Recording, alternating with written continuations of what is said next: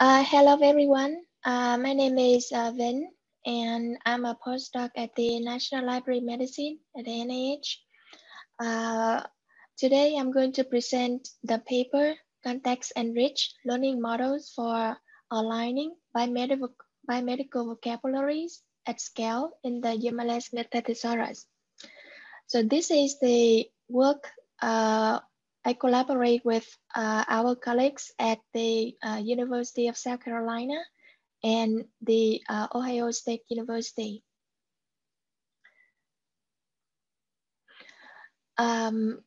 Before I describe the problem we address in this paper, I will just explain to you a few key concepts in the UMLS. So in the UMLS, what it does is that it integrates over 200 biomedical vocabularies.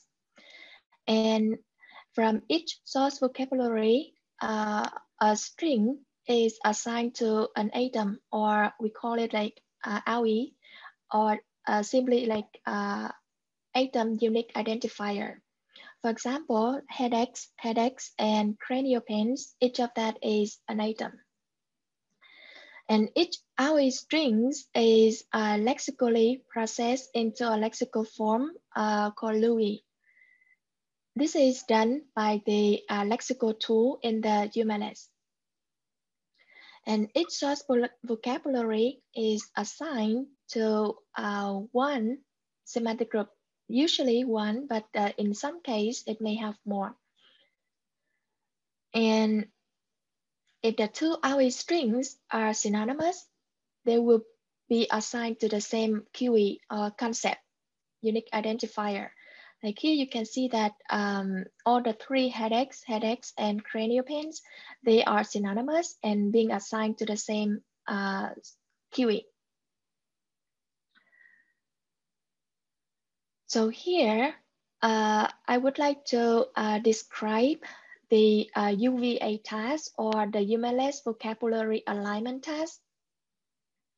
So given a set of source vocabulary, as I explained earlier, we have over 200 vocabularies.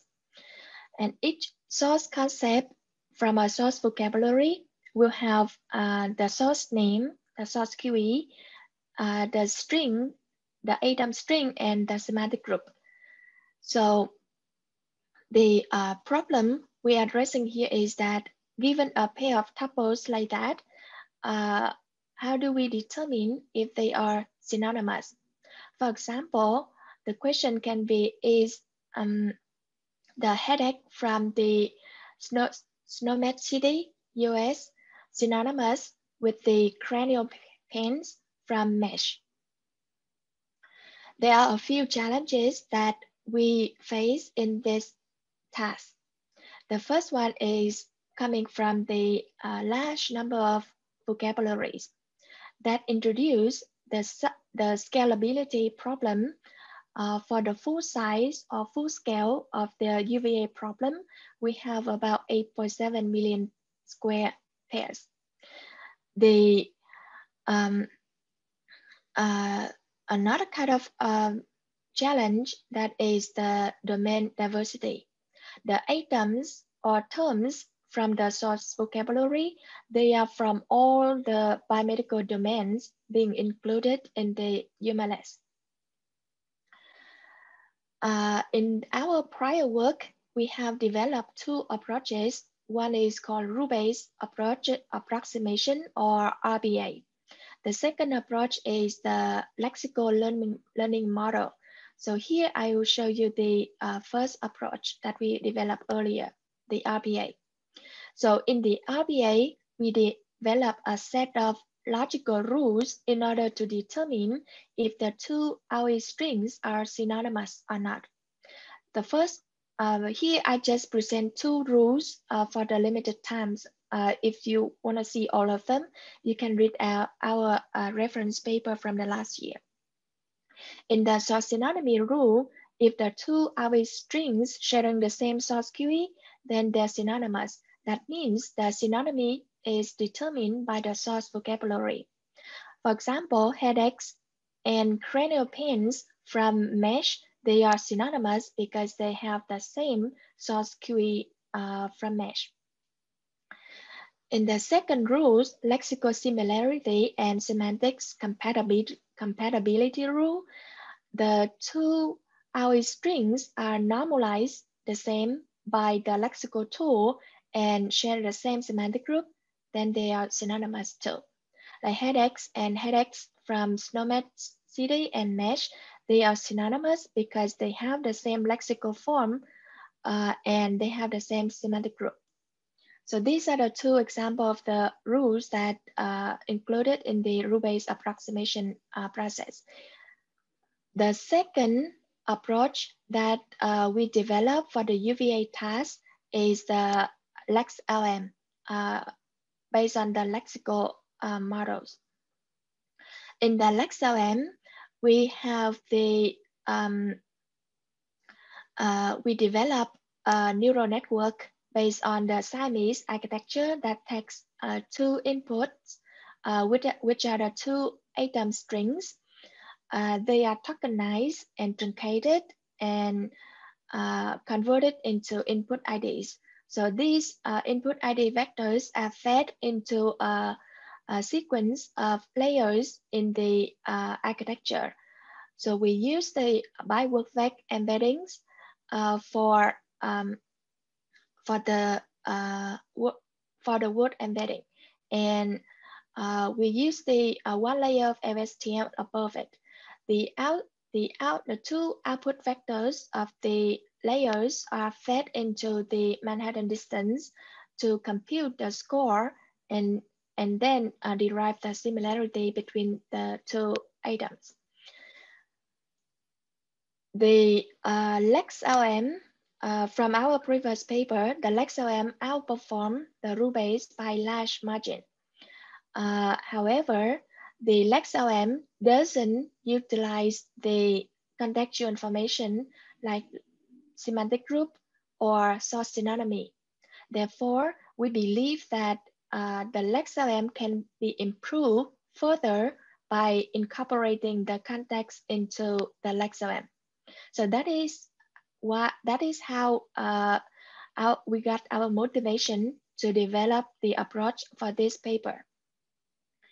So in this paper, we developed the approach that we incorporate the context into the lexical learning model to improve the performance. So here we use another example, like code from SNOMED City, US, and code from the NCI. So if you just look at the lexical form of the two items, you cannot determine if they are synonymous or not. So in this work, we extracted additional information about the items, including the source synonymy, the semantic group, and the hierarchy to add into the lexical models to help distinguish the terms that are highly similar. We have three objectives in this paper. The first one is the improving of the performance of the lexical models by adding different different contextual information.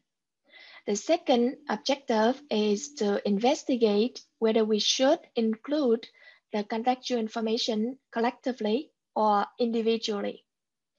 And the last objective is to evaluate the performance of the resulting models on the pairs with different levels of lexical similarity. This diagram shows our approach for incorporating context into the existing model. Here you can see that from the two code and code items, what we did was we extracted the contextual information like the source synonymy, the semantic group, and the hierarchy. So we constructed 4 variants of the ConKG or contextual knowledge graph. That is ConSS, SG, and HR for hierarchy. And the last one, the core all, that include all of them. So we have 4 variants in total. Each variant of the ConKG is fed into the training of the one of the 7 knowledge graph embedding technique, including like Transit, Transar, Rascal, Dismount, ConKB, so.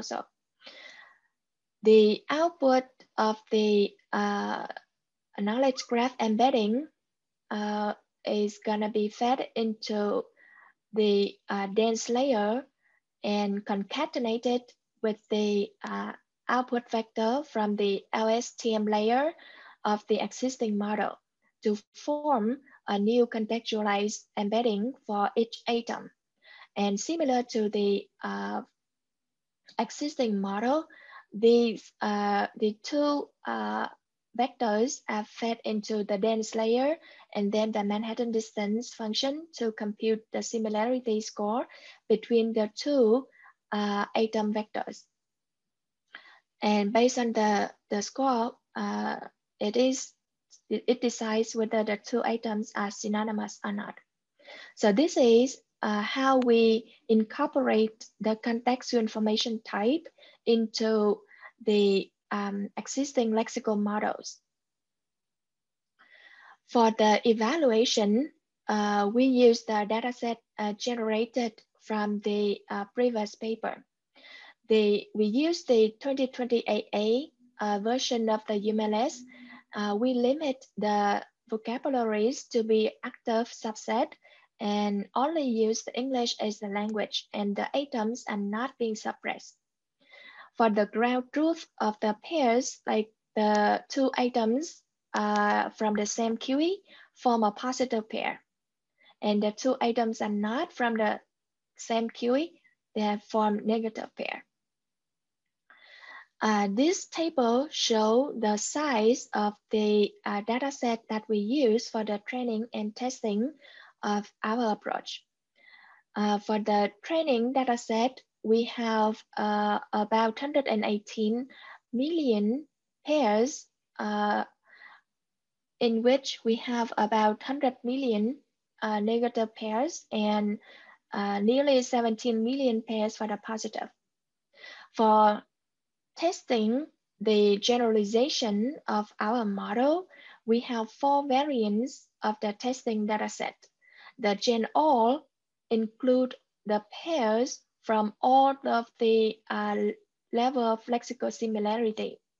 And the top end sim, ran sim, and ran no sim, they represent the pairs with high, low, and no similarity among the between the pairs, between the atoms in the pair.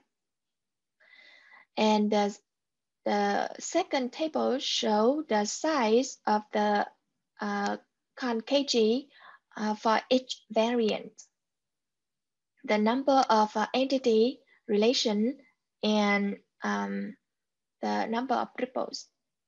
You can see that the number of relations is very limited, only 3, like to represent the 3 variants of the source synonymy, semantic group, and hierarchy. For the experimental evaluation, as I explained earlier, we have 4 variants of the contextual knowledge graph to be evaluated. ConSS, SG, HR, and R. And we would like to evaluate if we should include this contextual information type individually or collectively.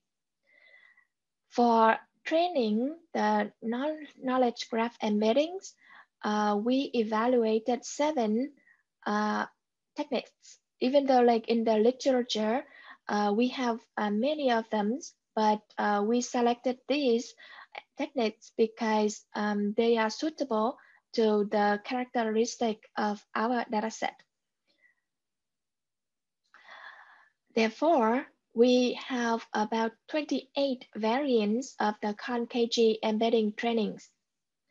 And subsequently, we also have 28 variants of the ConLMs. So given the size of the training and testing dataset, the training time for each model is about 5 days for each. Therefore, we just run it once and report the result. In the table, you can see that like we have three table representing the result of training with the complex, Trans-Z, and whole E, with the with the overall generalization test. From here, what we can conclude, what we observe is that the ConLM obtained the highest performance gains, which is about like 2.88% compared to the LexLM.